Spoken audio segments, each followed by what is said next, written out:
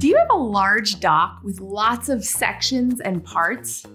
Are you trying to organize it in an easy way for people to navigate and read without having to scroll through a ton of pages?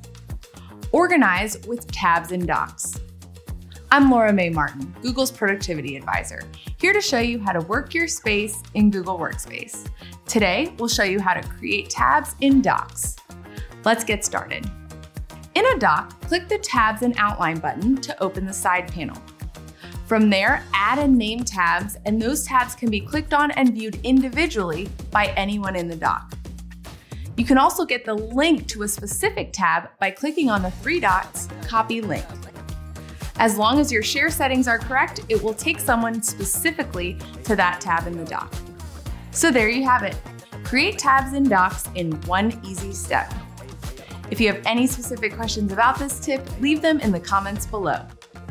Follow Google Workspace for more tips just like this.